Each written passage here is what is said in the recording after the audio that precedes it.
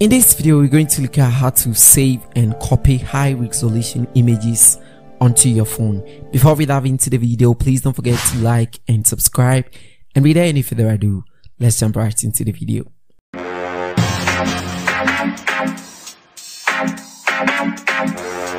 So here in Photoshop, I'm going to use this particular file. That is the most recent tutorial on the channel if you want to check it out. Now, first things first, before you can even think of a highly resoluted image, the first thing that you need to do is to set your resolution at the very initial ages of creating your document.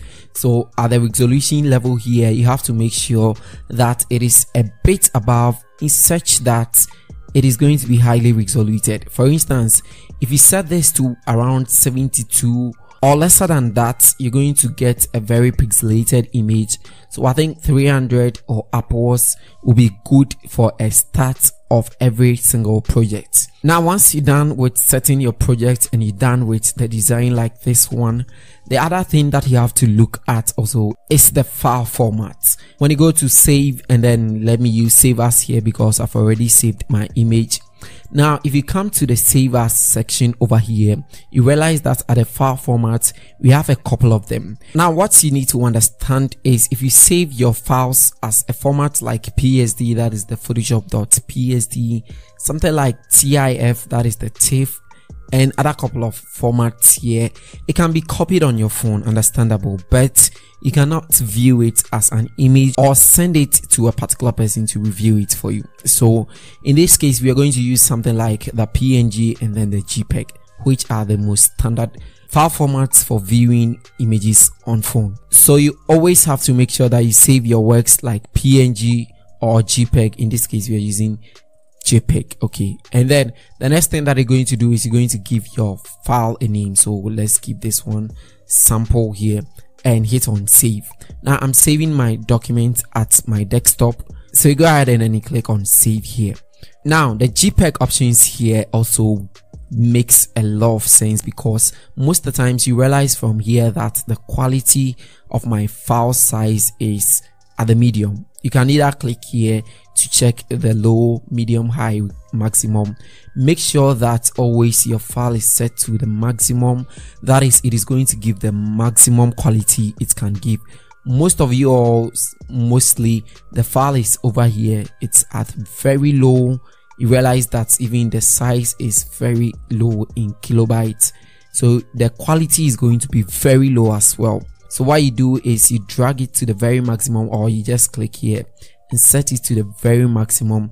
So you realize that it has moved from 8 kilobytes to 380 kilobytes, which is a very high quality. This is one thing that gets most of your works pixelated. So once you're done with that, you go ahead and then you click OK, and then it is going to save on your desktop. Now back to your desktop, you realize that you have your image saved here. Whether you saved it JPEG or a PNG, it will be at the location that you saved it. The next thing is to send it to your phone, and there are a couple of ways. I know you know most of them. Now you can use Bluetooth, or you can either copy it to your Google Drive, but in this case we're going to use the USB cable. I'm using Android. I think this should work for iPhone. If you are using iPhone, try this and let me know if it works out pretty fine. But then I'm using Android, so I think it's supposed to work. Now first things first, you get your Android phone and you're just going to plug in the USB cable. So you plug in like that. Now if it is the first time that you are plugging in your USB cable, or perhaps a different USB cable, you might have to scroll your notification bar over here, and then you're going to tap on the USB for file transfer. So you tap on that one, and then mostly it will be at the charging only.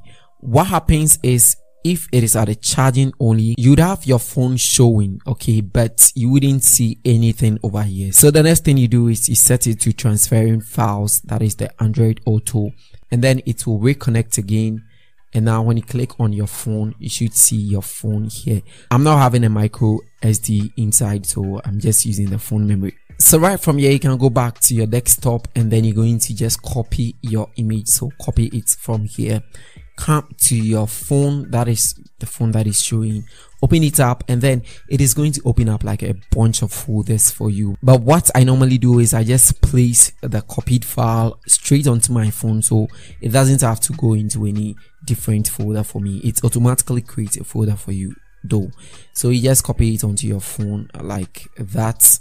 So you copy and paste it over here, and then it will be pasted right over there. Now you can go to your phone gallery, and then you see your images over there. So a quick recap, you just have to set your resolution to a higher resolution at the initial stages of the project, and then you need to save it, something like a JPEG or PNG, something that can be viewed on the phone, and connect your USB, copy and paste it onto your phone, and then you're good to go.